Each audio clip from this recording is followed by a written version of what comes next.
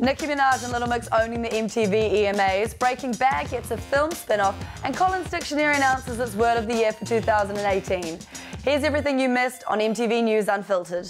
Did you catch the MTV EMAs? Here's what blew up on Twitter. From Little Mix and Nicki Minaj's performance, Camila Cabello's winning streak and ponytail, to BB Rexha's elephant ears, this is what everyone's talking about from the MTV EMAs. One Twitter user pointed out in caps lock that Little Mix have gone from covering one of Nicki's songs 7 years ago to performing with her at the EMAs. I am the proudest ever. Hashtag MTV EMA. And as Perry Feet Sean asks, also in caps lock, can we talk about this iconic moment? Yes, Perry Feet Sean, we can. This year's winner of the most MTV EMA awards and noted long hair owner Camila Cabello decided to tie it up for the red carpet. She then tweeted, "I just did a high ponytail for the first time and it is literally pulling on my brain. It's so painful. How do you do it, Ariana Grande?" To which Ari responded, "I'm in constant pain always and don't care at all." To quote her just released potential song of the year, "Thank you. Next, how she handles pain, that's amazing." Meanwhile, Halsey literally went singing in the rain for her debut live performance of Without Me,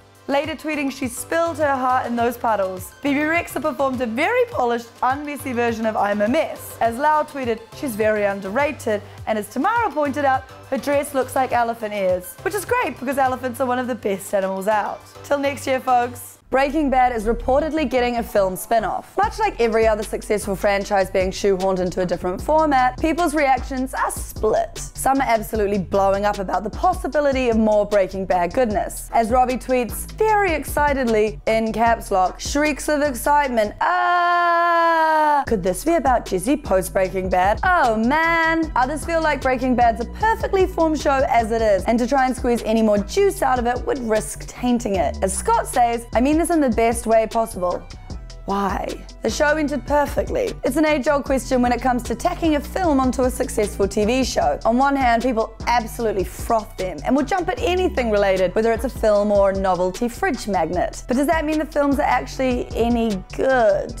Well, sometimes. The Jackass films and the Lizzie McGuire movie are pieces of cinematic history, don't at me. But then you've got, well, the Sex and the City films, which did well commercially, sure, but I couldn't help but wonder, honestly, why were they made? It's more confusing than how Carrie could afford her own apartment in Manhattan, complete with an oven full of Christian Louboutins on a journalist's income. So, what do you think? Will the Breaking Bad film spin-off be any good, or will it be as hard to watch as the time Jesse tried to dissolve a body using hydrofluoric acid in a bathtub, only for it to burn a hole through the floor and spill guts over the entire house?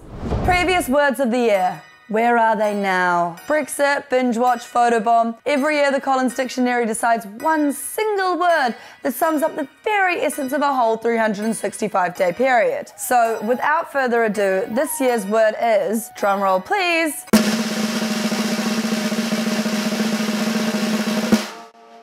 single use.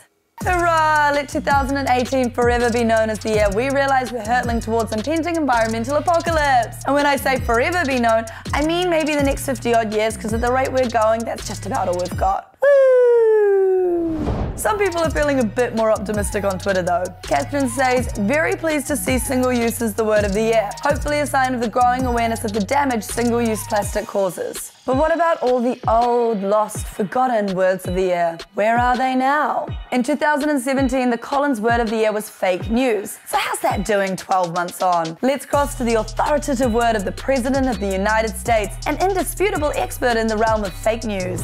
They don't turn them because they're fake news. The fake media, the fake news. It's called fake news. Cool. 2016 was all about Brexit. So, where is it now?